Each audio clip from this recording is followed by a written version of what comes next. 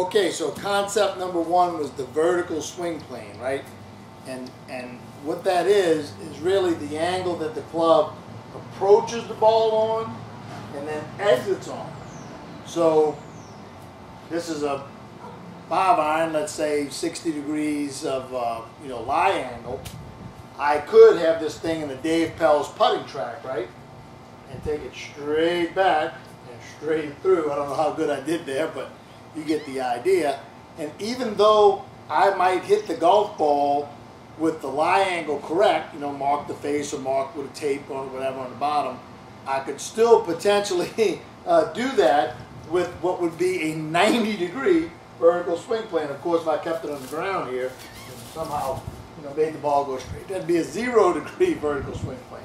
So what a lot of people do is, of course, they get the club below the plane on this side, severely below, because the way you want to set up these sticks is you want to have the stick on the away from the target side from you. You want that stick to be a little bit more correct. In other words, I would maybe have the real plane line about a 3-4 inch gap. So here's my golf ball right here. So you can see that's below plane. Might start down arching my wrists, and then all the other situations that go on with that. And this, of course, would be on plane if it had that 3 or 4 inch gap. Of course, with a 3 or 4 inch gap, there's a little room to be below, but really you're just trying to picture this, and the sticks are helping. Okay. Now, on this side of the ball, so if you extended this line, I put this on the ground right here. If you extended this line out into space, let's say that was the actual line you want a little bit more room on this side. Maybe, I got an open hand right here, medium cadet, like this right here. Because there's going to be some late plane angle changes, not necessarily vertical swing plane, but regular golf swing plane angle changes that may require you have a little bit more room on this side. So what we're looking for is, we're looking for the club to go back on plane, right? Get to the top of the swing, hopefully pointing right at the target. I'm down on plane, not below plane. Trace a straight line down here at the bottom, not necessary to do it on this side or that side. And then exit the same, open hand distance from the stick on this side.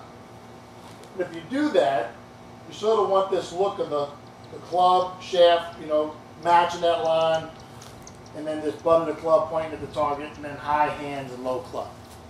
Okay, so let's say you have the club coming below plane right here. This is a very typical situation. This is what we call this left arm and club right here is the Left Arm Flying Wedge. Homer Kelly named it that because it looks like a triangle, like a wedge shape. Right? So at address, you might not even have a wedge, because your club might be a little bit out of line with your left arm. But as soon as you take the club back, you form that wedge, and then, depending on what your swing's like, is how much you rotate this wedge in the backswing. Tiger Woods, for one, rotates it a lot. Jack Nicklaus, for somebody else, hardly rotated it at all comparatively. Okay, but let's say you have an orthodox top of the backswing position, no matter how you get there. If you put torque on this club in the change of direction, that wedge is going to go this way. And you have to put torque on that left arm and that club on that wedge when you change direction. That's how you load power into your swing. Okay, so as this flying wedge over-rotates, and you see you're below plane and you start down arching the wrist, because the ball's going to go there if you don't. So what I would suggest you do is you learn to rotate the wedge to get it back on plane. How do you do that? Well, you have to do it in a concerted effort. You just can't let it sag. You have to apply some what we call tumble. And what tumble means is simply this. When the club is on the back side of the hands, if you just let the club go, it would fall this way. If you just let the face go, it would open. That's what we call backward tumble. So the shaft wants to tumble backwards when it's on this side of the hands, and the face wants to tumble open. What you need to do is you got to get the sucker on the other side of your hands. And the way you do that is with a little bit in the hands and a little bit in the arm, and start turning the club. This is what Tiger was doing in the Masters, where he was trying to tumble the whole thing over. The problem is if that beats you to the ball and Tiger's strong enough where that could beat him to the ball, the left shoulder's not far away from the ball enough that impact, you stick it in the ground, which is something he did a couple of times. But anyway, you have the wedge, and we want you to rotate the wedge to have it on plane on this side of the ball. And then on the other side of the ball, with a sort of ball bouncing attitude, right? Like that golf ball in your hand, and maybe about a yard forward, maybe about the bottom of this fence right here. You take that ball, boom, and throw it, and have it bounce straight down the line. That's going to give you a pretty good carry with your hands. That's going to help a little bit with this not getting below plane. And also what it's going to do is going to get your right shoulder not to be too far underneath, which is going to make you swing too far out the right field. So one of the exercises that I suggest is that you grip the club short, and you put it on your right hip like this, and then you can get on this side of the ball. I'll just do it this way so you can see me. On your right hip, this side of the ball, and what you want is you want that face to be toe up in that position, because a lot of times what happens when people do this is because they were down arching anyway, right? When they actually get to, I'll do it the same way, when they actually get to this position, the back of their left hand's too much at the ground, right? So that we want that toe to be in the air right there. And then as this goes through, and then we don't need these guys anymore, as this goes through and goes to the finish, we want the butt of the club to trace that line, and we want this one last point. So you can, if you put the club right here and get the toe in the air position, then you start working to the one last point. If you do anything funny right here, you're going to impale yourself, like on my big belly, right? So that's the look, and if you continue that to the finish, you're going to have more of this Tom Watson, Jack Nicklaus look at the finish with high hands and low club. Now this, on this side of it looks like this. So in the air, one last point, high hands and low club.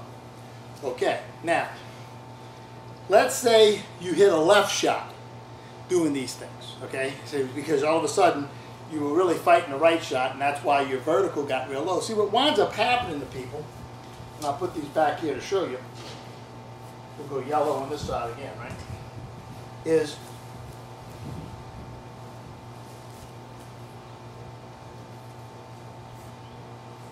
get it on the same kind of line we had before, is when they get it low on this side, they have to get it low on this side. And that's what gives you a low vertical swing plane number on TrackMan. There's a lot of ways that could happen, right? I mean, you can be high right here and then just start shallowing it out so you don't stick it in the ground. But you see what we're trying to prevent. So as this club gets on this side of your hip right here and comes up the plane, it's going to probably have more of that look, where if you went below and below, you're going to have more of this helicopter, low hands, high finish. Okay, so you might have been hitting some right shots, because you get like this, right, below plane. You can only down hard so much. You start unwinding, the club doesn't square up. You hit the right shot, or just a little bit to the right shot. So as you start rotating that wedge, right, you can almost take this attitude of going to the top like this and trying to put the club here just to kind of feel what this would feel like. I mean, obviously, what you're really doing is you're putting it on plane, then you're pulling it back here, and then by the time you're over here, it gets there. But just for the sake of somebody who was reverse tumbling, it wouldn't hurt them to get here and just put the club over there. So you can feel this wedge, this flying wedge, rotate. So now you might hit some left shots, and there are 3 reasons that you might hit a left shot as you start putting this into your game.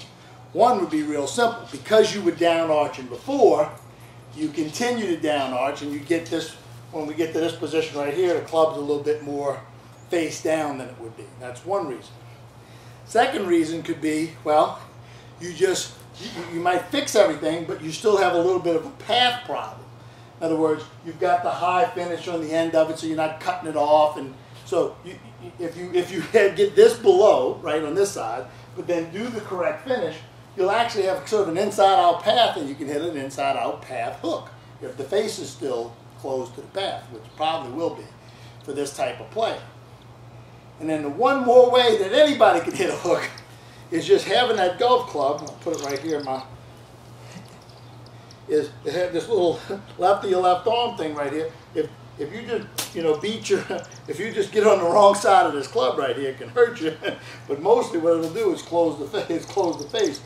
You always got to be mindful that you're trying to keep your hips ahead, look at it this way, your hips ahead of your hands and your hands ahead of the club.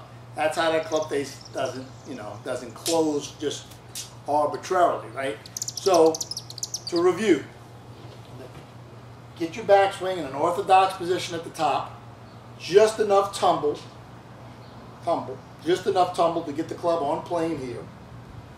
Hit the ball with the ball bouncing attitude with the pivot. Boom, putting that club in that position right there. One last point and club down. I think you'll find that your vertical swing plane numbers will go up and your scores will go down.